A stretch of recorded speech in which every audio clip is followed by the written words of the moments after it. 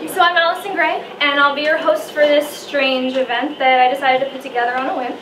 So without further ado, let's talk about death. Our first performer is Licardi. Woo!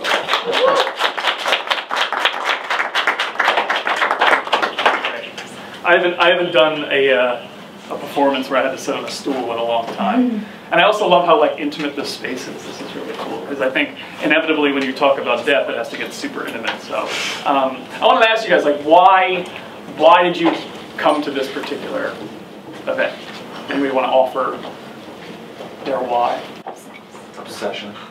Obsession? With death? Death? Yeah. Cool. We have that in common.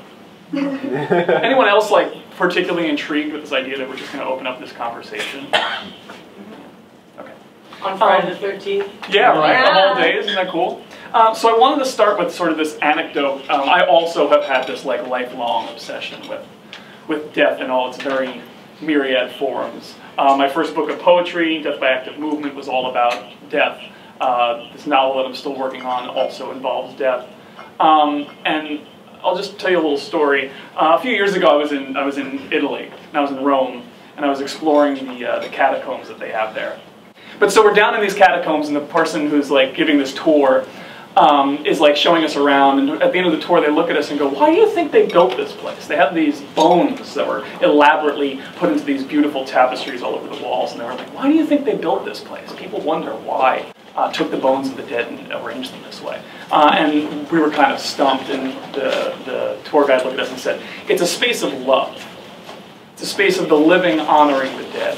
Really, really interesting, this idea of taking death and transforming it into something beautiful and something profound that the living can appreciate. And so I've tried to sort of equate that whenever I have conversations about death with different folks. That the act of dying is an act of love, and the act of mourning is an act of love, and the act of grieving is an act of love. So it's really enriched my life sitting in that space of mortality as often as possible. This idea that we're all united in the fact that we're all going to die. We don't know how, we don't know when, we don't know why, we don't know by whom or at what hands. That's something that's always kind of made me look at so many petty conflicts in the world and just go, this is just silly. We're all going to get to the same spot no matter how long it takes.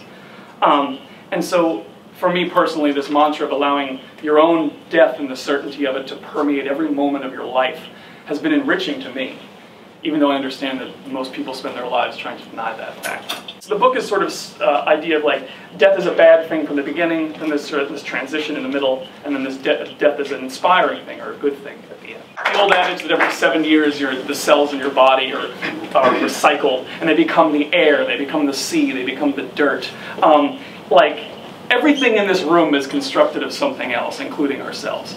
And we don't have access to the experiences of what those things were before they were the things in front of us. But I'm always struck with this idea that they're here and we're here, and this is crazy. All of this is fucking crazy. Being alive is the crazy thing. It's not the dying part. That's simple. However we make sense of mortality and the ending of our people's lives, I think it's how we incorporate that into our living experience and into the lives of people that come after us that really matter. So thank you all for having me, and I'd love to talk to you guys afterwards. Thank you.